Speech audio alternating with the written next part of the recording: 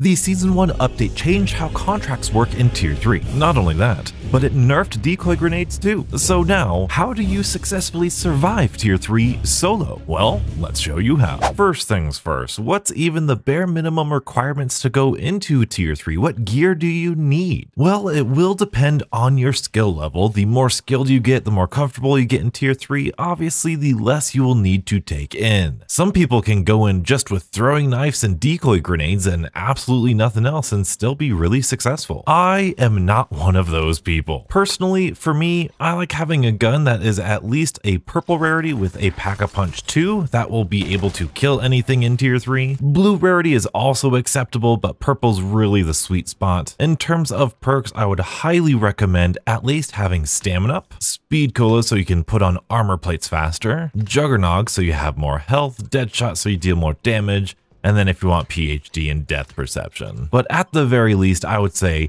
Stamina Up, Speed Cola, and Juggernog. Everything else is fairly optional. Now, whether or not you spawn in with that stuff like I just did, or you find it in-game, you grind out contracts to get all of the necessary tools and Pack-a-Punch, does not matter, but we are ready for Tier 3. And I'm sure, as you all know, one of the best contracts to do in Tier 3 if you aren't super geared up is gonna be this cargo delivery contract. And it looks like we might pick somebody up just now. That's really cool. As you're running through Tier 3, you want to run with your fists out if you can, and you should be faster than most of the enemies. I think this guy, yeah, this guy's gonna go revive that guy. Cool. So he threw a decoy. We're gonna open the garage door. If you're being followed, you can kind of do a big circle. I hope this doesn't destroy the car. Oh, this is probably gonna destroy the car. Tier 3 zombies do a lot of damage to vehicles. So when you're doing this cargo delivery mission, be sure to actually avoid the enemies. And of course, this is the route that I normally take. There's nothing too special. You just hop this curb right here, nice and easy.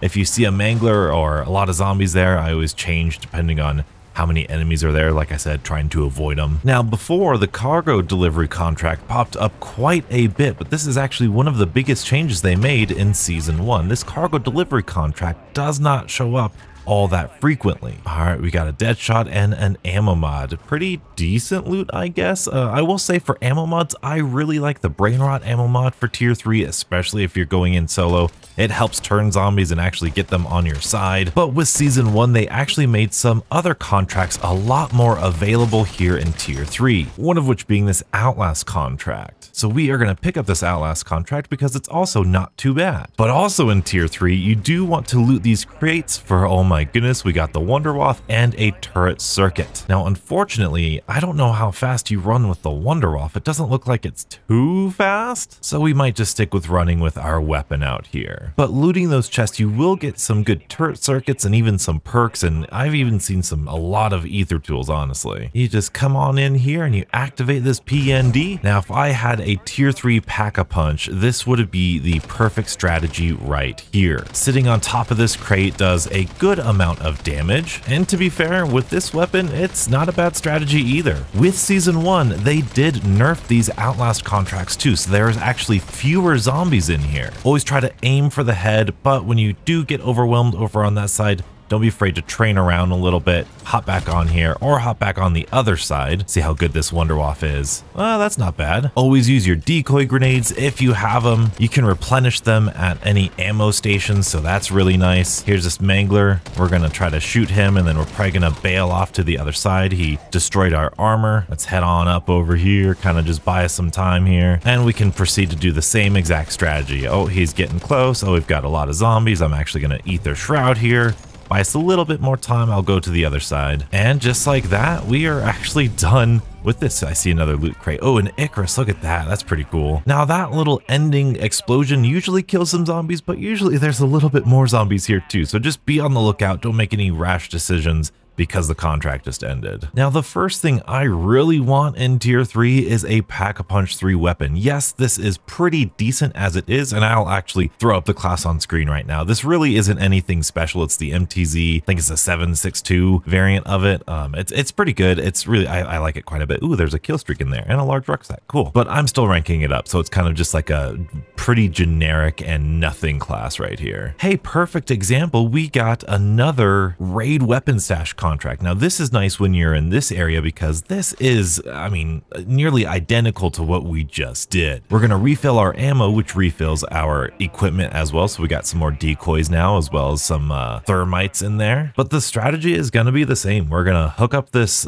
safe drill right here, and we're just gonna hop on up here and survive as long as we can. In fact, I'm gonna use this cluster mine, and I'm gonna stow that other kill streak to try to buy us some time here. Switch sides, I got a little overwhelmed. We'll throw a thermite here, maybe that'll slow him down a little bit, do some damage, help me out here. Come back over. The good thing about coming back over is you usually get quite a bit. Oh, I'm gonna throw a decoy grenade. It looks like there's quite a lot of people right here. The good thing about coming back over and going back and forth between this, you can see there's a lot of armor plates down here. So whenever I jump down, you're naturally going to get like a refill on your armor plates, which is really nice. And with PhD, you should be able to avoid those that fire from the dog, so that's really nice as well. Much like the Outlast contracts, they also nerfed the amount of zombies you get in these raid weapon stash contracts, as you can probably already tell. I hear a mangler, so I'm going to throw this kill streak out here now. Try to slow him down. And just like that, we've got that done. Now, does that kill everything? No, it doesn't. We still got to kill this mangler, but that's a good little point here.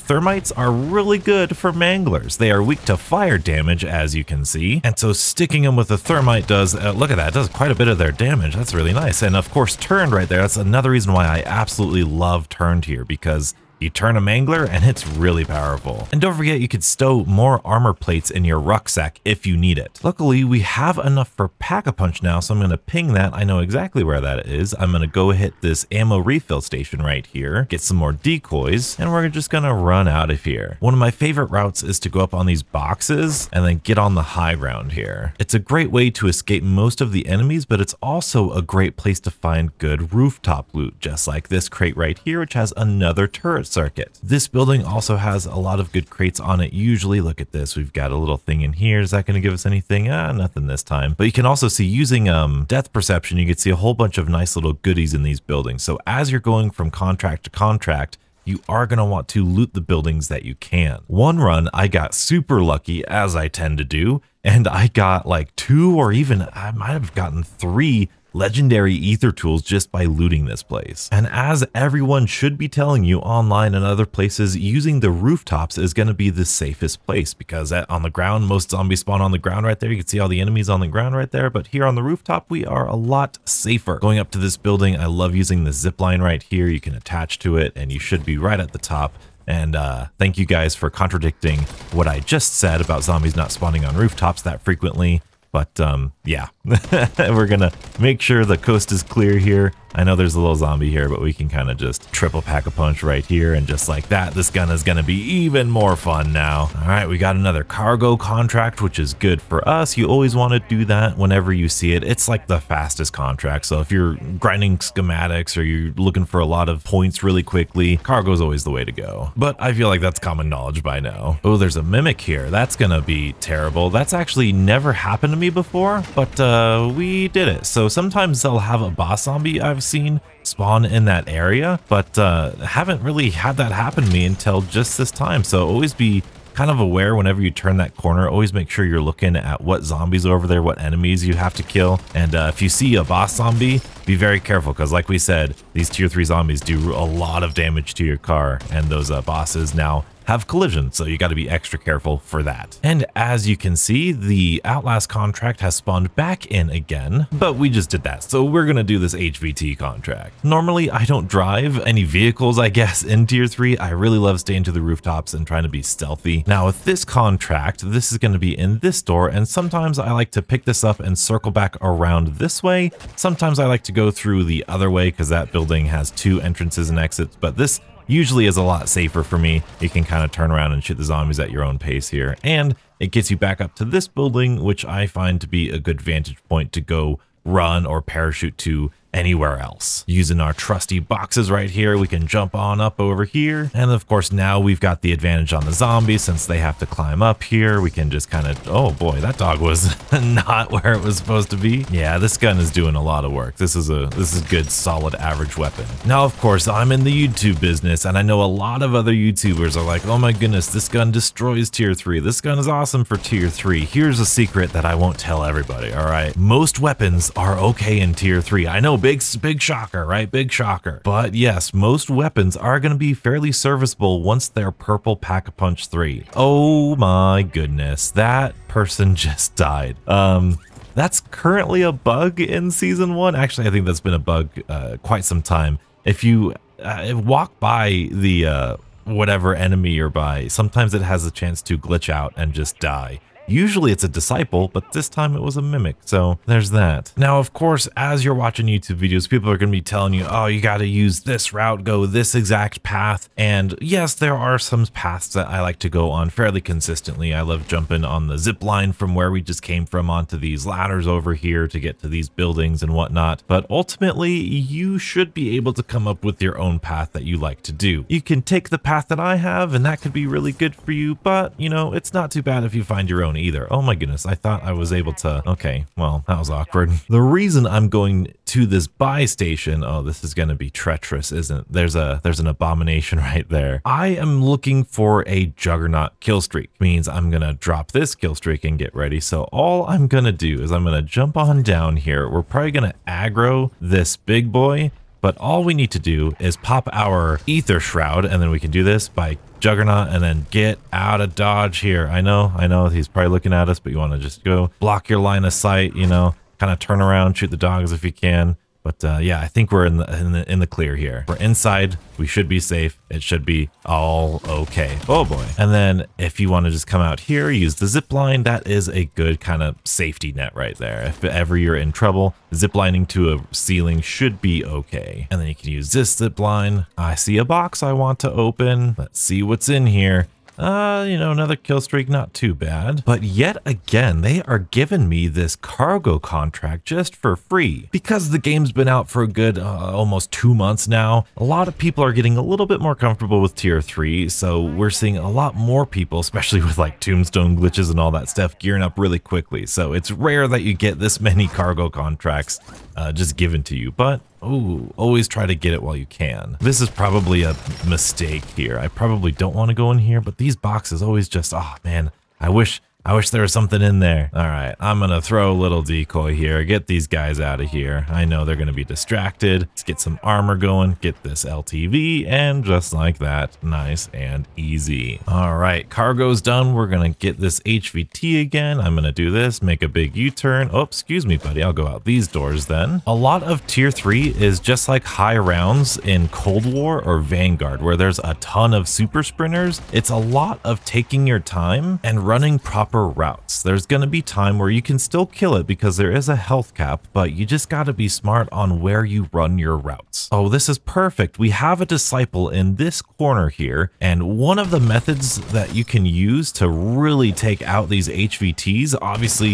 you can just shoot them with your gun and that takes however long. It really doesn't take as long as you would think if you have a good rarity and pack-a-punch gun. But one of the best ways and the most fun ways in my opinion is using these turret circuits. If you go to one of these deadbolt turrets and you have one of these turret circuits that we've been collecting, you put them in there, it will actually act like a trap and it will kill every single thing in sight. So you can even see, even over here, this disciple that we're going to target and try to aggro over to us. It's going to kill all the things, and hopefully this disciple can come over here, disciple. There we go. We can get it over here towards the range of the turret. Maybe, oh, you can see it. It's going after it, and just like that, it's done. That took like 4 seconds. Nice and easy. And that makes it, what is my luck? Seriously, I swear I need to record every single game I play of this game because you guys give me the most incredible luck. A Wonderwaff and a ray gun, that's insane. Now, I do want to mention, speaking of luck, there have been times where if I cancel this escort contract, it does pop open the cargo contract again. However, one of the biggest Season 1 changes was that when we pick up this escort contract, and then when we go to our tac map, and then we cancel it over here, it does not automatically spawn in a cargo contract. That being said, there have indeed been times where I've canceled the cargo contract, and it has actually, oh my goodness, like just now, a delivery cargo contract just spawned in. That might not be because we canceled the contract, exclusively, but I think there's something going on in the code where they try to force tier 3 to have a certain number of contracts going at all times. So if there's not a lot of contracts, which there doesn't seem to be like a lot of contracts, maybe it force spawns in any random contract and it just happens to be the cargo contract. I don't know. We got another cargo contract. That's good. Let's run it. And I guess it is worth mentioning, I've been running in tier 3 here with 2 weapons. Haven't used my fist since what, that first cargo contract, and we're still doing pretty okay. You know, we're not, oh my goodness, that's so many zombies right there. Okay, well, let's show you. Sometimes in tier 3, you just gotta be okay with dealing with a lot of zombies. Yes, I could use a decoy grenade right here, but I kind of want to show you what it's like to deal with all of these zombies right here. Now, the best tip that I can give you right now is just be patient, but also in order to deal with the zombies, let me show you this first. I have a weapon out and I am sprinting, tack sprinting. I've got stamina up and zombies are not hitting me. These dogs, yeah, they'll eventually get to you, but these zombies haven't hit me, and you can turn around and shoot them for a good little bit and then just keep sprinting, pick up your armor, pick up your ammo, turn around and shoot them again. And look at this. If you have a good gun, look at this purple PAP 3, and it destroyed that horde basically in one go around. Go donuts, look at that. But getting used to that flow, I guess, when you're sprinting, slide, turn, and then do whatever you need to, that gets you the distance you need to shoot for an extended period of time. Hey, let's do this cargo. Let's throw a decoy over here. Get this delivery. Oh boy, that's no bueno. We're gonna destroy this car. Yes, sometimes the abomination spawns here and it spawns other zombies, so that's kind of difficult to maneuver sometimes, but just try to go to the left of it. That's usually what I do. Hop over this curb again. See a disciple. I'm gonna cut right in the middle of these cars this time. That was a good decision right there because of how low the LTV was. Come over this ridge and we can see it looks like there's just zombies here, so we can do that. Very good. Let's see, did we get a legendary ether tool? No, we got a sigil, so that's nice. Now, unfortunately, either because the game is a little bugged or I'm not like completing certain contracts or something, but we have not gotten a spore control contract, which is very weird. Oh, you can see this is critical damage for the car. Whenever it's critical damage, I always try to shoot it down anyway and have it explode just so that it doesn't kill me later on. All right, so this is an interesting situation here. We've got the mega abomination. So what I'm going to do, I'm going to intelligently throw a decoy grenade and refill my ammo here. Whenever dealing with the mega abomination, you always want to try your best to shoot it in the thing or use your field upgrade to kind of save yourself. And we're going to use a deadbolt turret here. Now, I very much could have just avoided this area entirely, but I did want to show you that deadbolt turret kind of going to town on these guys, because it will definitely go to town and it will destroy that mega abomination. Man, there's more zombies here than there was during the contract, but because we have that Pack-a-Punch 3 now, it's a lot easier to handle. Now, because that deadbolt turret destroyed that abomination, we actually got the loot from it down here too. So we've got some more points and a whole rare ether tool. Isn't that lovely? All right, so we have a mega abomination to kill, but it's not anywhere near any of these deadbolt turret circuits. So there are a couple ways we can go about doing this. First and foremost, we can go about it just the normal way and just shoot it, which usually if you have the right weapons, you definitely can, but more so it has more to do with patience than anything. If you throw a decoy grenade, you can pop your ether shroud here and you can shoot it in the face and do all that sort of good stuff, do that damage. It's actually weak to napalm burst as well as napalm burst and turned or brain rot. But what the meta is right now is using a juggernaut suit. So that is exactly what I want to show you. You do want to use the geometry to your advantage. Always kind of, especially solo, put something in between you and it, because those mega abominations are nothing to be messed with. So we're going to do this. We're going to take our juggernaut suit and we're going to use this death machine and we're going to try to focus fire on it. Now we will get stripped of all of our ammo here. Oh, there was one of its heads gone, so this is good progress here. But from what my experience, it takes a lot of damage to kill you in this juggernaut suit. In fact, I have never died in this juggernaut suit, but it is on a timer. You see in the bottom left, we're actually running out of time, but luckily we got it just in time. Is somebody kind of shoot me in the back? There you go. So always make sure put back on your armor as soon as you get out of that juggernaut suit. And yeah, we've got some soda cans that we can use and another sigil. Sigils I found to be pretty frequent here in tier 3. And of course, after it's all done, you want to go ahead and pick up all of the armor plates you can. And unfortunately, it looks like we aren't going to get to do the spore control contract for some reason this game. The spore control contract is actually one of my go-tos for early tier 3s. If you don't have Pack-a-Punch yet, Spore Control really gives you the freedom to run around the map free from enemies. Obviously, it's actually where a lot of enemies are, but you don't really need to kill them, so that's really nice. But I'm curious about this Wonder Waff, so we are going to triple pack-a-punch it, and we are going to do something kind of special. I want to come over to this side of the map here, and I want to do this ether nest, mainly to show you how it's actually pretty feasible. Now, clearly you're going to have zombies and bosses over here, but let's see what this Wonder Waff does to them, eh? Not as much as I really wanted to, but you definitely can do it. You just want to make sure that you know where your escape routes are, because as you can see here, we just ran a little bit. We can kind of kill all these guys. Everything is going to take a little bit more time here in tier 3. You gotta be patient. Honestly, that Wonder Waff didn't do too bad, but as we kill these cysts, there's going to be a lot, and I mean a lot of enemies. So just kill a couple. You can kind of take a step back and destroy them as they come out. Obviously, I think your gunfire is going to attract more zombies from around the area. Just do the same thing, kind of train them around, kill them when you can. Whenever you get a nice little break, we can come in here, kind of do this. Oh my goodness, maybe we could Aether Shroud donuts before you die. Armor plate up. Looks like another team just ran by and gave me all of their zombies. I appreciate it. Oh my gosh, I just got cornered. I wasn't paying attention, but that's okay. We picked up some self-revives. Fun fact I just learned, I wish these zombies, guys, give me some space, boys. I just learned that the first game of every solo game, the first contract that you do of a solo game, you actually get a free self-revive. So there's a little nugget of information for you. All right, not gonna lie, thought we'd be done by now, but I'm gonna huck a little decoy grenade in here. I'm gonna shoot that cyst, that cyst, that cyst. We're gonna reload, shoot that cyst over here, get out of dodge, because I think there's only one more.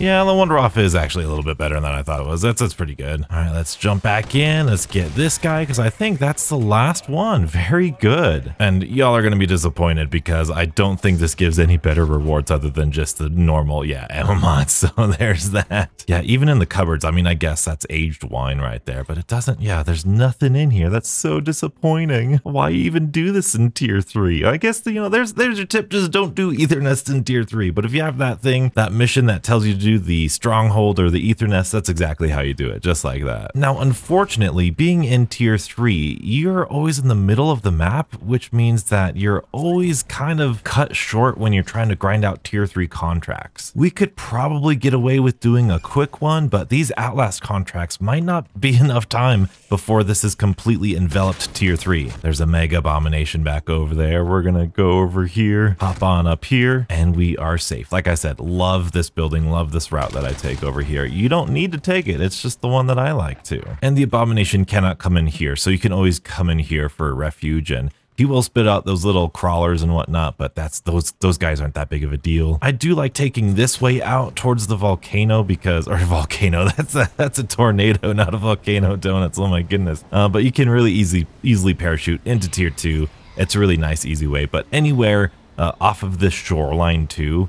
Obviously there's bridges out and you can just jump across the river into tier 2. It's a actually really fun area that they created here. I really quite like it. I'm really bummed we didn't get to see a Spore Control contract, although they are relatively easy. The only tip that I have for you is to store your piece of equipment and then pick up the inhibitors for it. So you always have your decoys ready to go. And as you saw, even though they have nerfed the decoys, you used to be able to hold 3 and they used to last for 8 seconds. Now they only last for 6 seconds.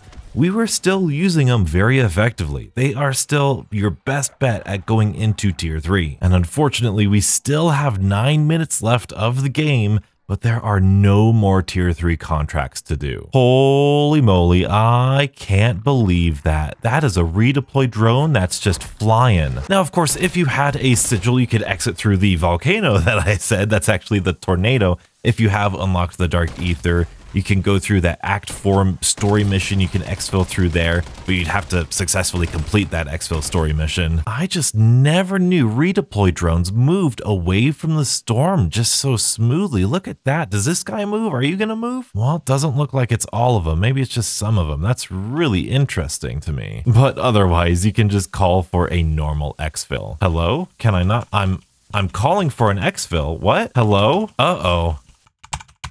I'm clicking. There's no exfil. What do you mean there's no exfil? What? That's not good. I'm gonna try to teleport over here. This walkthrough just got exciting. All right, we teleported. We're over here now. This is pretty cool. Oh, we're on top. Ooh, this is a nice little teleport. Oh, we should be able to make it. Yeah, we should be able to make it. That was very weird that exfil didn't let me call it in. Let's hope this one does. Yeah, look at that. We could exfil here. Dang, that's... All right, well, it's still not gonna be easy because these are always really fun after the 45 minutes is up. But you just came from tier 3 with tier 3 Pack-a-Punch. You got a blue or purple or even legendary rarity. It's gonna be fun. You do want to prioritize these manglers though, because they can shoot you from across the way and they will drain your damage, drain your health. If you're nervous, like I sometimes am with this final exfil, I throw a decoy and then I touch this guy because as soon as all of your squad touches the thing, the countdown goes down to 2 and you can have a nice little pile of zombies right there waiting for you, and you can really easily exfil with hopefully a lot better loot than I got. That being said, I got the Wonder Off and the ray gun, so. However, if you are still on the lookout for even more tier 3 tips, be sure to check out this video and stay beautiful.